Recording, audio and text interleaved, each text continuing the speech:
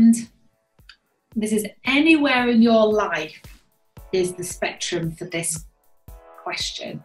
What are you most proud of? Without a doubt, it's my children. My two amazing, beautiful, kind, balanced children. I love them. We have been through some tough times.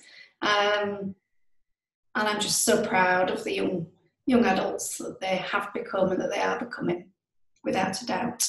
And that was my priority. That has always been my priority. I love this business.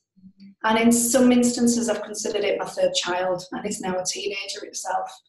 But I set up this business to help me be the mum that I wanted to be.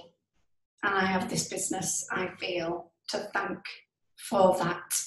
My children are maturing. The business is at a stage where it is being run fantastically well with the team within it. But I will still always be there for my children, who will forever be my babies. So my kids. That's wonderful.